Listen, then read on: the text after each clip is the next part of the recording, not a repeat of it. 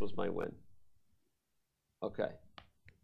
But with Fabi playing King F6, is it? Oh!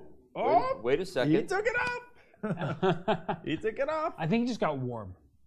I said he puts it on when he thinks the game is less than 10 minutes, because otherwise he starts to get too hot in the room. You did say that. I did. What happened?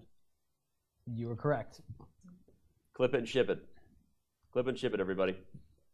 All right, but seriously, you can put the rook on e3 or e8, I think, if we're worried about rook takes d4 tactics. And how easy is rook e3, a5, ba, rook a6, and knight takes e2, rook takes a5? Oh my gosh, yeah, it's like never ending.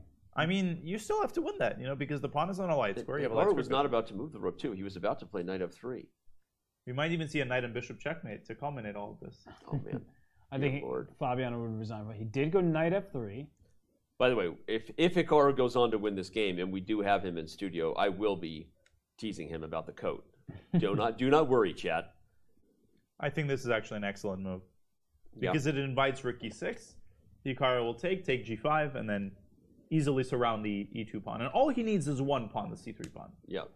To win the game. And that's the pawn he needs. Unless somehow the b pawn becomes an a pawn. That's what I said. Yeah, no, but I'm saying... Yeah, I was just about to say, unless somehow the b pawn becomes an a pawn, there are outside drawing chances. You still have the c3 pawn always. Which is Code coming back on. So now Hikaru's back into confidence. I don't speak good anymore. Little shimmy that he did when he put it on. Took one from Steph Curry. Oh, yeah. Drop the 3. Drop the shimmy. Fabi is dropping low on the clock right now. He's about to be under a minute, which we've been talking about the problems on the board. That is a big problem off the board. He looks like he's going to resign. Yeah, he looks like he's finally up. And as we see it, OMGs or snaps. We do indeed have a victory for Hikaru Nakamura in round 8 of the 2021 FIDE candidates. Hikaru. And I can't quite read his lips there, but I can't read them either, but I'm wondering what part of the game they're focusing on. It's much earlier. I can't believe they have the stamina to analyze at the board after that unbelievable struggle.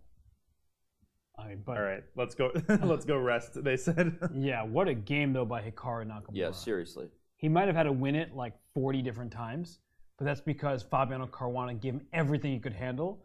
But when all is said and done, Hikaru used those initially 2 minor pieces versus the rook. That dynamic, he just seemed to understand it extremely well. He scores a very important victory, and for the first time, he has risen above 50%.